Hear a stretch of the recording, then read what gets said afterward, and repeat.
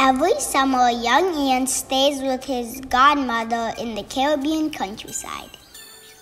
Although he has no other children to play with, Ian is very content in the company of the plants and animals, and he happily does his chores each morning.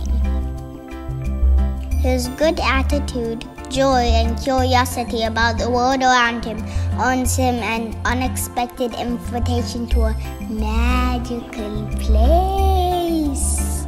Now is your chance to follow Ian into a world of limitless imagination and beauty, where courage and smart thinking will be necessary to find his way home.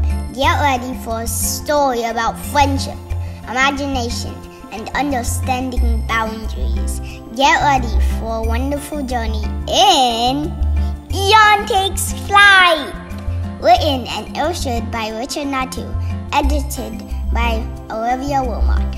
Buy Ian Takes Flight in hardcover now at www.bookmanexpress.pub and other e-commerce outlets, or request it at your local bookstore, also available on Kindle.